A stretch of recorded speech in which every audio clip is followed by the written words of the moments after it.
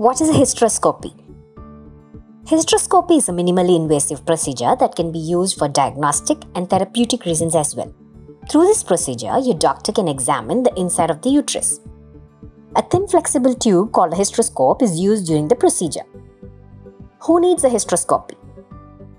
Women with heavy bleeding during the menstrual cycle, women with repeated miscarriages, to diagnose and treat women with fibroids, polyps or intrauterine adhesions, to retrieve tissue for biopsy, to detect defects in the uterus. How is a hysteroscopy done? Before the procedure, you may be given anesthesia. The doctor inserts the hysteroscope through the vagina and cervix into the uterus. The doctor then injects liquid or gas through the hysteroscope to have a better view of the uterus. If any surgery has to be done, then the doctor inserts small instruments through the hysteroscope. Once the procedure is over, you may be able to go home after a few hours. Benefits of hysteroscopy: faster recovery, shorter duration of stay in the hospital, more convenient for the patient, and cost effective.